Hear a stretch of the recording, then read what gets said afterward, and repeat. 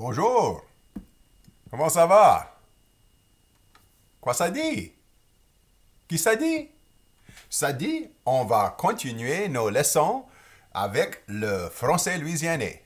Yes, we will continue our lessons today in Louisiana French. Thank you for joining us today. Merci beaucoup. Well, my hat looks a little crooked. I'll fix it. Mon beau chapeau, là, ça, c'est mon chapeau. Je porte mon chapeau parce que tu connais mes cheveux, c'est les cheveux de matin, yeah. Try to avoid my morning bedhead, so wear my little hat there. Thank you all for joining us today. For those of you who are just joining us, I'm Kirby Jambon, and we've been doing lessons in Louisiana French. You will be able to see these lessons on my YouTube channel. I have already so far 8 lessons that are done so far. And if you'd like to follow along with the documents that I'm using as a guide for these lessons, please Facebook message me, Kirby Jambon, and I will put you into the Louisiana French Lessons chat group. I've attached the lessons, the document I used for the first 8 videos. It's there this morning, and I also attached the one I'm going to be using for the next series of lessons as well. It's attached there as well. So please feel free to download those, and they're Word documents, and you can use them to follow along. Alrighty, very good. So before we get started with today's lesson, let's just talk a little bit about, again, what Louisiana French is. When we use the term Louisiana French, we're speaking about the variety of French which is spoken in South Louisiana by native French speakers who it might identify as Cajun or Creole or different Native American groups or other, just generally a French Louisianian in general. It is Cajun French in the sense that it is, it is pretty much the same language of what we call Cajun French. I'm a Cajun, so I can also call it Cajun French. But it's also not a Cajun French because it's just Cajun French because there are more than just Cajuns who speak it. So we tend to use that term there, Louisiana French, more often. But you may still also hear, like, there's an older book called the Cajun French language right there. You have those books as well. What it is not is it's not a language. It's not the Cajun language. This is a good dictionary that was made. A lot of good information in there. In fact, all of this dictionary is also in that dictionary of Louisiana French. But in the preface, he describes it as being a language, just in the sense that how French came from Latin, Cajun came from French. Well, yes, French did come from Latin, and Cajun, but Cajun is Cajun or Louisiana French is a variety of the language. Just to explain why, for example, the majority of what you would say in Latin, the majority of what you say in French would not be understood amongst each other. But the majority of the things you would say in Louisiana French would be understood internationally, but there are differences. One of the differences in Louisiana French that we're going to find is that due to the fact that for many years Louisiana French was oppressed. Louisiana French was not taught in schools. In fact, was punished. My mother was beaten and punished for speaking the only language she knew. As a result, most Louisianians who spoke this language did not have a chance to be educated as well in the language, to learn a more international standard variety of language as well, for good or for bad. So there are some differences because of that. So, for example, some person who might live in Montreal in Canada or Nova Scotia in Canada both speak different varieties of French, but they could still communicate probably very well. Probably both of them might have had the chance to be educated in French. Someone who speaks over different varieties, like from Belgium, would speak differently from them as well, or from south of France would speak differently. But all are able to communicate because they've been educated in a more standard variety of language as well. Louisianians didn't always get that opportunity.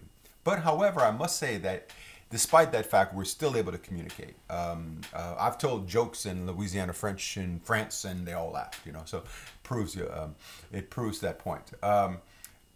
When I was a kid, I remember growing up, my dad said that my dad showed me those points from time to time. My parents were always proud of the fact that they were Cajuns, and they were always proud to speak French with whomever they met who spoke French.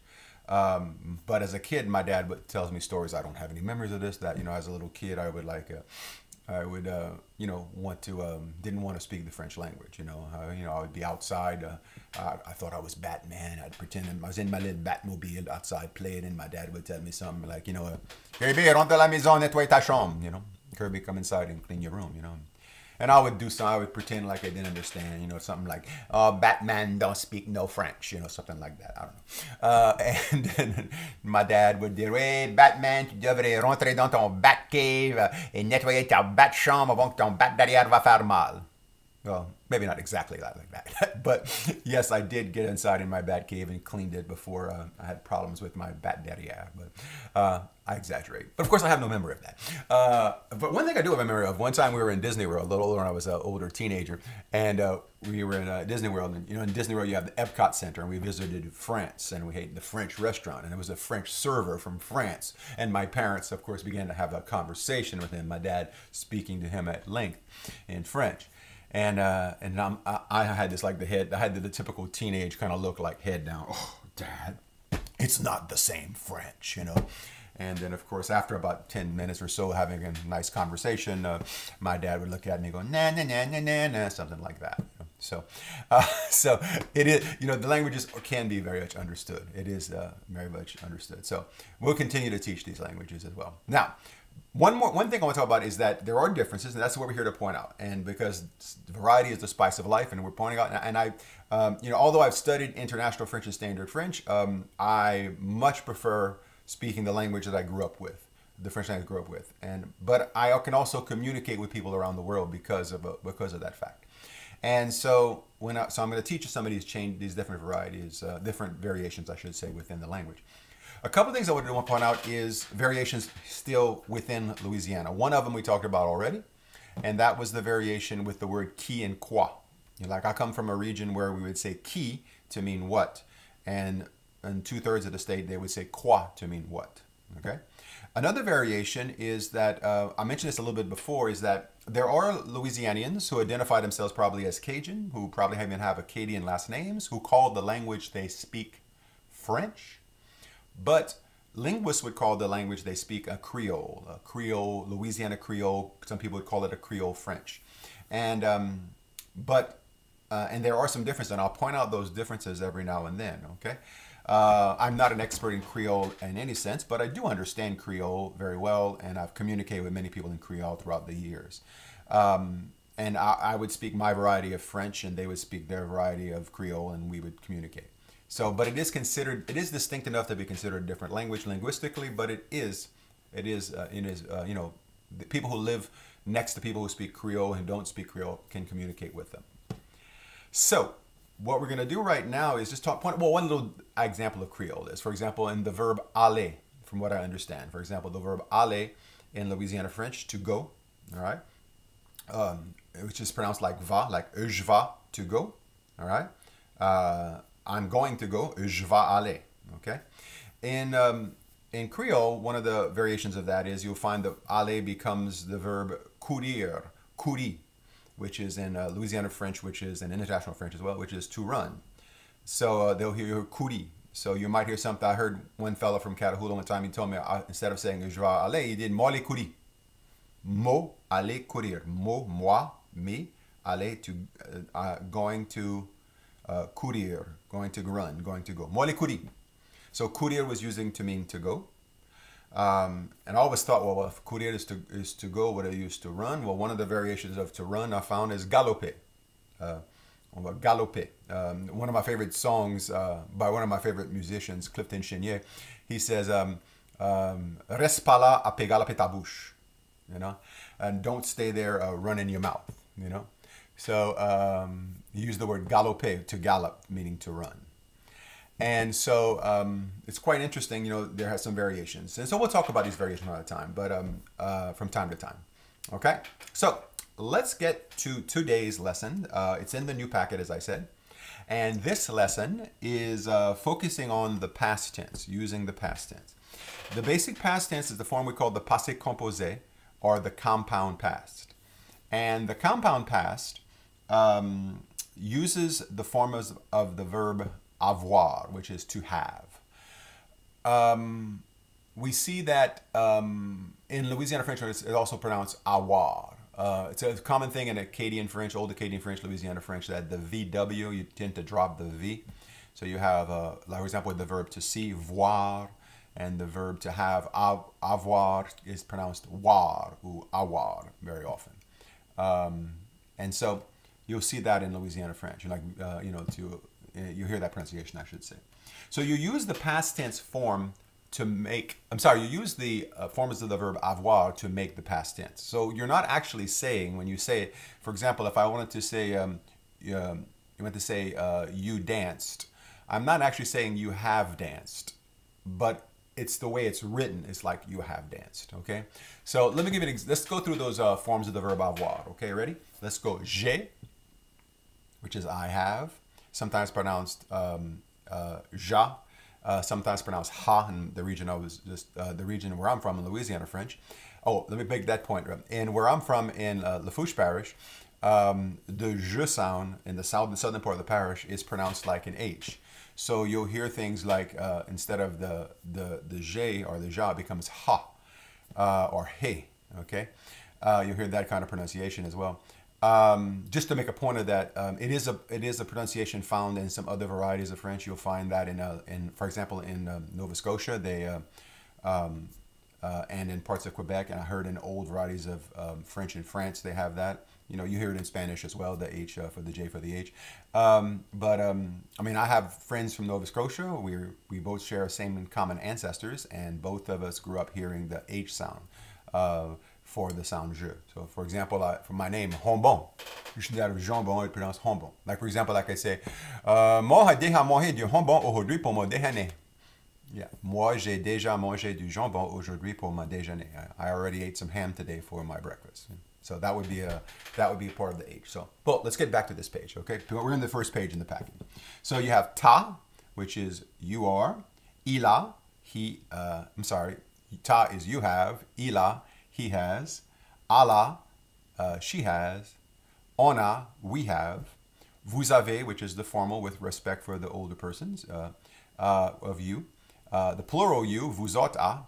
And the they, again, we'll talk more about the they later, but there's different varieties of they. You might hear ils ont, eux a, eux ont, eux autres a, eux autres ont, ça a, different things like that. And then basically what you're going to do is you're going to take, after that, you're going to put whatever verb you're using. So if you take, for example, take that list of verbs we used the other day, I think it was on page 7 in the packet. If you take that list of verbs, you just can put it right after that. And you're still going to hear that ER sound at the end of it, that ER, which sounds like E, but you're going to spell it with an E with an accent, accent aigu, we call that. And so you're going to hear things, for example, let me show you the difference, all right? I eat, je mange. I ate, j'ai mangé. You eat, tu manges. You ate, t'as mangé. He eats, il mange. He ate, il a mangé. Okay? You see that difference there? Let's try with the verb danser, which is to dance, okay? We dance, on danse. We danced, on a dansé. All right? She dances, a danse. She danced, elle a dansé. Okay? Y'all dance, vous autres danse. Y'all danced, vous autres a dansé. Okay? And I show you all those examples again on page 1. Okay? Now I'm going to give you a little practice for our next video. I think I'm going to make the next video. Today's Friday, so I'll put the next video out on Monday morning. Okay? So I'll give you the whole weekend to practice on this. Okay? And on page 2, you're going to see these phrases. I'm going to read them for you, and they're missing a verb. They're missing one of the verbs from page 7. I tell you the verbs that are missing on the next page, top of the next page, right here, the top of the verbs in the next page, okay? I give you some hints to some of the words in the phrases, see if you can figure out what they mean, but you can use the LSU Cajun French website to help you out with that, okay? But I'll do the pronunciations for you right now, so you follow along with me. So let's just listen to it. I'm going to say wherever there's the blank, I'm going to hear the word blank. From what I understand, the word blank comes from the French word blanc, which means white. I'm not sure, but I think so. All right, but I'll just say blank wherever the blank is there, okay? Listen to this. J'ai blank mon meilleur linge pour aller à l'église dimanche matin. Ma femme a blank le souper pour moi parce que j'étais tard. T'as blank mon cœur et quand tu m'as quitté pour t'en aller avec un autre. Ma fille, tu vas tomber parce que t'as pas blank tes souliers. Qui a blank du bon manger pour nous autres à soir? Les enfants ont blank dehors dans la boue après la pluie. Je ne peux pas compter tout l'argent que j'ai blank à ma fille pour aller au magasin. Ça m'a blank beaucoup quand vous m'avez blank comment arranger mon char. So you have to find the verbs that would go in here. Now, the verbs that you're going to be using on this page are listed on this page. The meanings are also on the other page, but I'll go through them with you. There's aider, to help, casser, to break, donner, to give, jouer, to play, montrer, to show or to teach in Louisiana French as well. Porter can mean to wear. It can also mean to bring, to carry. In this sense, it means to wear. Réchauffer, to heat up or reheat. Emmarrer or amarrer, which means to tie, Louisiana French. And emmener or emmener, which means to bring. Okay. Now, some other words in the phrases that you might help you on that page. Argent, which is money. Cœur, heart. Store, magasin. Some regions a magasin is a barn and they use boutique for store, but if you think about it, they both have this idea of where you store things, okay? Souper is supper. Boue, mud. Église, église is church. Parce que, because. Soulier is shoes. Now, internationally, they use the term chaussure for shoes. But I've heard lately that they use soulier for some kind of fancy type of shoe, I think, in France these days. I don't know. But it is an old French word for shoes. You might also hear the word savate, which can also mean slippers in Louisiana French, but we typically use the word soulier for shoes. Char, which is car. Internationally, it's voiture. You may also hear automobile, which would be an automobile, but we typically use the word char. Okay. Linge, the word for clothes. We use the word linge or we use the word déshabillé, du linge ou déshabillé for clothes. Internationally, they use vêtements. Linge is pretty much reserved for, I think, more for laundry, but we use that for clothes. Okay.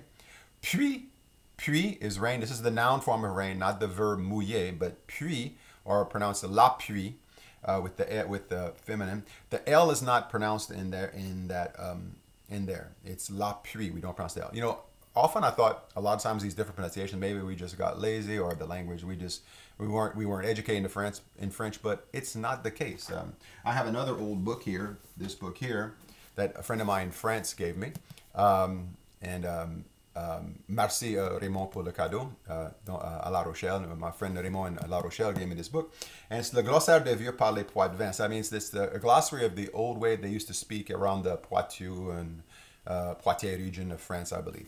And so, I found pluie listed in here that say the same way we say it. So it's not, we didn't change the word. It's an old way of pronouncing it. In fact, there's a lot of things in here. Which would also be found up there in that dictionary at Louisiana French. A lot of things. Okay, and the last word is tard, which is late, which we're getting a little tard right now.